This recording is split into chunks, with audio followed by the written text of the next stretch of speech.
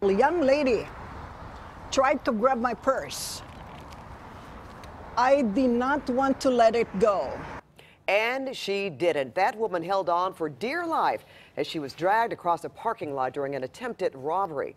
Now, the suspects who targeted her finally let her go. And now police want to find them as the woman who wouldn't give in nurses her wounds. CBS 2 Orange County reporter Michelle Gilly live now in Anaheim with an incredible story. Michelle.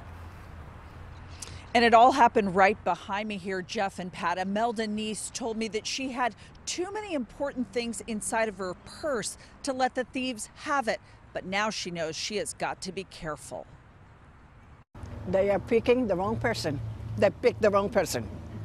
Because I could be an older woman, but I'm very strong. Imelda Neese got deep cuts on her hands, arms, and knees as two women in a car dragged her along the asphalt through a Walmart parking lot in Anaheim, trying to rob her. I got blood all over my hand, all over. Police say these are the women who wanted her purse, but the 67-year-old told me she was not letting go.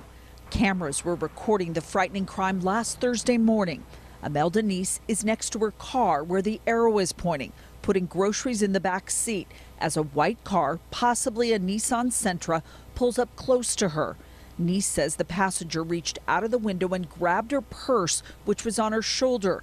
As the driver sped up, the Anaheim woman was hanging on and on for 150 feet, bloody and injured as the car kept going. I did not let it go.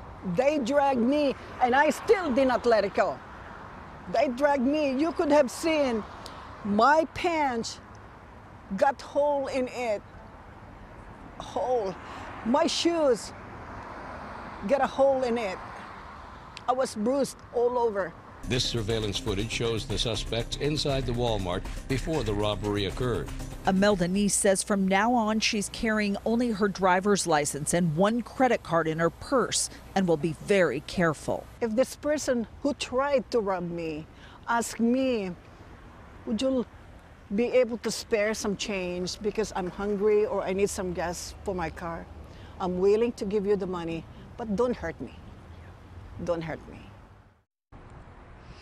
Once the suspect let go of Imelda's purse, she says she didn't cry. Rather, she was angry and she swore at those two women. She says now she's too traumatized to come back to this Walmart, which is one of her favorite stores. That's the latest live in Anaheim. I'm Michelle Gilly. Back to you. All right.